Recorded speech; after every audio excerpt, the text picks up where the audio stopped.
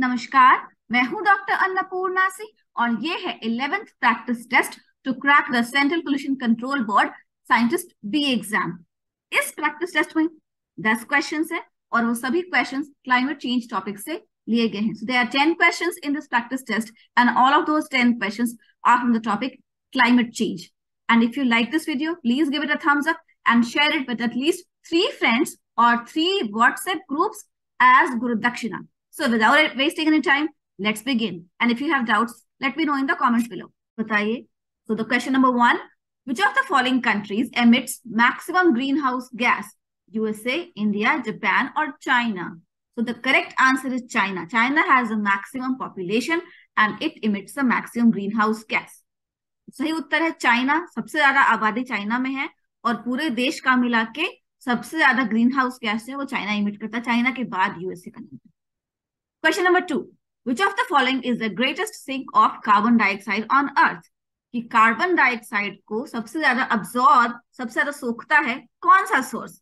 Oceans मतलब समंदर, या फॉरेस्ट, या सॉइल, या ग्रासलैंड्स? सही उत्तर है ए, oceans. Oceans are the greatest sink of CO2 on earth and oceans are followed by forests.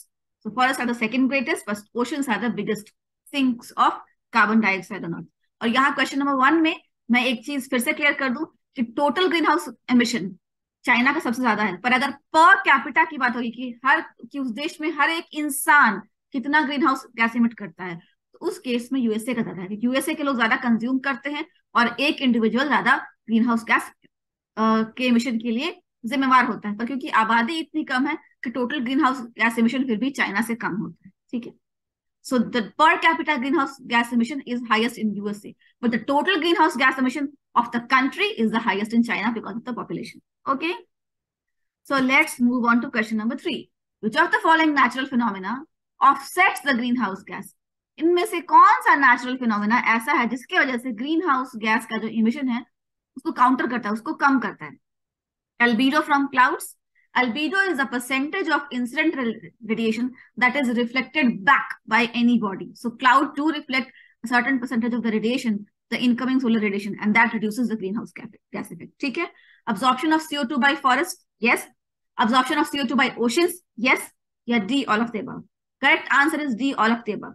Albedo from clouds वो होता है कि जितनी रोशनी बादलों के ऊपर पड़ती है उसका कुछ परसेंटेज, कुछ हिस्सा बादल रिफ्लेक्ट कर देते हैं, तो उससे जो है जो पार्टली जो हीट और लाइट है वो रिफ्लेक्ट बैक हो जाता है स्पेस में और वो अब्सॉर्ब और वो अर्थ में एंटर नहीं कर पाता, तो उससे भी ग्रीन हाउस गैस को कमी आती है उसमें और ग्रीन हाउस इफेक्ट में कमी आती है। और absorption of CO2 bye forest, carbon dioxide को फॉरेस्ट सोखते हैं, ओशन सीखते हैं, सोख लेते हैं, तो इन सभी वजहों से ग्रीन हाउस गैस इफेक्ट जो है उसमें कमी आती है। तो ये तीनों ही कारण होंगे। ठीक है, तो आंसर होगा डी, और question number 4, which of the following research trends is expected to reduce greenhouse gas? GHG is greenhouse gas. Okay, तो इनमें से कौन सा ऐसा ट्रेंड है जो आजकल चला है जिसकी वजह से ग्रीन हाउस गैस के इमिशन में कमी आएगी? ए, वर्क फ्रॉम होम, या एयर टैक्सीज, या ऑटोमेटिक व्हीकल्स, या ड्राइवरलेस कार्स। ड्राइवरलेस कार्स वो होती है जो फुली ऑटोमेटिक होती है, उसमें कोई ड्राइवर नहीं होता है, कार का बटन दबाइए और कार में डेटा फिट कीजिए, आपको कहाँ जाना और कार आपको वहां ले जाके खुद ही दरवाजा खोल देगी, आप दरवाजे से उतर जाइए। ऑटोमेटिक व्हीकल्स वो होते हैं जिसमें कि एक ड्राइवर होता है और वो बस देखता है कि कार ठीक से चल रही है कि नहीं, लेकिन उसमें भी बटन दबा के और कार जो है वो अपने हिसाब से ट्रैफिक लाइट पर रुक जाती है, अपने हिसाब से गंतव्य स्थान को चल देती है। तो ऑटोमेटिक व्हीकल्स भी वही होते हैं। एयर टैक्सीज वो होते हैं छोटे छोटे गाड़ियां, नैनो कार से भी छोटी ही होती है और उसमें एक इंडिविजुअल बैठ के हवा में 50 फीट की ऊंचाई पर एक जगह उड़ते हुए एक जगह से दूसरी जगह जा सकता है। और ये सभी जो आपको बताए गए हैं नाम, ये सभी ऑटोमेटिक व्हीकल्स ऑलरेडी मार्केट में हैं कैलिफोर्निया में, और एयर टैक्सीज और ड्राइवरलेस कार्स के ऊपर अभी रिसर्च चल रही है और उनका प्रोटोटाइप डेवलप हो चुका है और जल्दी ही मार्केट में आएंगी। पर इन तीनों में से कोई ऐसा नहीं है जो ग्रीन हाउस गैस के एमिशन को आसानी से रिड्यूस कर पाए। वर्क फ्रॉम होम सबसे अच्छा, कोई ऑफिस ही नहीं जा रहा है, सब लोग घर से काम कर रहे हैं, तो ना ऑफिस जा रहे हैं ना उतनी गाड़ियां चल रही हैं, तो वर्क फ्रॉम होम है, तो उससे गाड़ियां कम चल रही हैं, पेट्रोल कम खर्च हो रहा है, कार्बन डाइऑक्साइड और मीथेन कम इमिट हो रहा है, तो ग्रीन हाउस गैस रिड्यूस हो रहा है। Work from home is the biggest trend that is happening right now, which is reducing automobile emissions because everybody is working from home and people are not going to offices, and that is reducing the greenhouse effect. If you are wondering what air taxis are small vehicles intended for just one individual, where an individual can sit in the air taxi and fly at the height of say 20 to 50 feet above the air and go from one place to another within the city. So it's not like an airplane, it's simple, intended for just one person, and it will fly at a height of say 50 feet or so, or 100 feet or 20 feet. So not like an airplane, but certainly air taxis. Automatic vehicles are ones in which the driver is on the driver's seat, but the vehicle more or less manages itself on its own. It travels on its own. It stops at red lights. And when you are about to stop, the driver would just press a button. The vehicle will stop. Driverless cars, you don't have to do even that. There are no drivers. There are no driver's seat. Everybody is sitting at the back and the car is going on and it's on its own. And automatic vehicles are already in the market in California all the time. And driverless cars and air taxis are being getting ready for the market. So these are all real things. Question number 5. What is carbon credit? A. Permit that allows the owner to emit certain amount of carbon dioxide and or other greenhouse gases? Yes.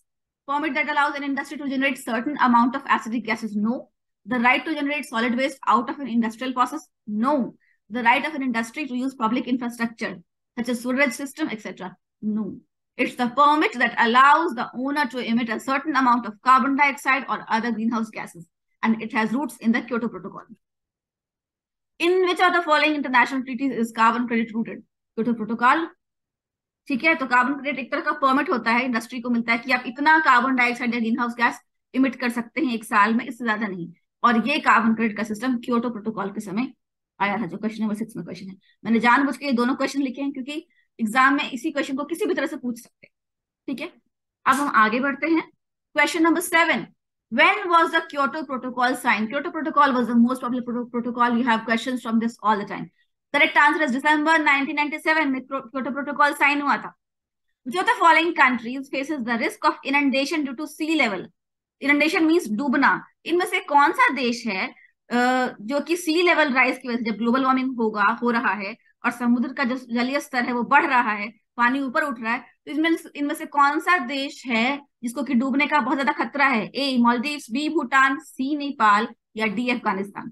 Bhutan, Nepal और अफगानिस्तान, इनमें से कोई समुद्र किनारे नहीं है. These are all landlocked countries, Bhutan, Nepal and Afghanistan. Maldives is the only country that's an island country and it is facing severe risk of inundation. In fact, Maldives is a country which is already in talks with different nations of the world that one day it will be inundated and all its people will have to be relocated. So it has talked to India about giving the country some land in India where people from Maldives could be relocated when the island is inundated. Okay.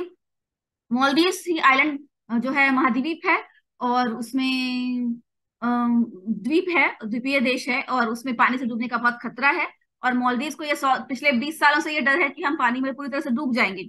तो वो already दूसरे देशों से बात कर रहा है कि हमारा देश जब पानी में पूरी तरह से डूब जाएगा तो हमारे देश के लोगों को कहीं तो रिलोकेट करना, कहीं तो बसाना होगा.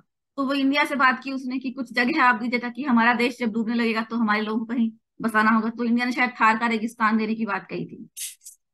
तो और ये बात 10 साल पुरानी है. तो ग्लोबल वार्मिंग और क्लाइमेट चेंज ये सब बहुत सीरियस इश्यूज हैं. Question number 9. Which of the following treaties is related to climate change? इनमें से कौन सा ट्रीटीज ऐसा है जो क्लाइमेट चेंज से रिलेटेड है? Ramsar convention is related to wetlands. Stockholm convention, no. Sites is convention on international trade in endangered species, so no. UNFCCC, United Nations Framework Convention on Climate Change. This is the one related to climate change. Okay. Which of the following is a consequence of climate change? इनमें से कौन सा है जो climate change होने की वजह से होगा? Rise in MSL. MSL stands for mean sea level. Sometimes in the question, mean sea level will not be written. It will just be written MSL. So you know. Second, eutrophication, no. Soil degradation, no. Acid rain, no. It's MSL, mean sea level, rise in mean sea level. इनमें से कौन सा है जो climate change की वजह से होगा? तो rise in mean C level. मैंने जानबूझ के यहाँ पे एमएसएल लिखा है क्योंकि कभी कभी सवाल में ये मीन सी लेवल का एक्सप्लेनेशन जो मैंने यहाँ दिया ये नहीं दिया होगा, सिर्फ एमएसएल लिखा होगा. तो एमएसएल मतलब mean C level.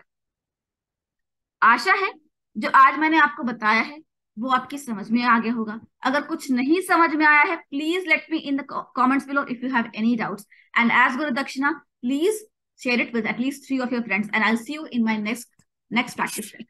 Stay tuned and keep watching my channel. Jai Hind, Jai Bharat.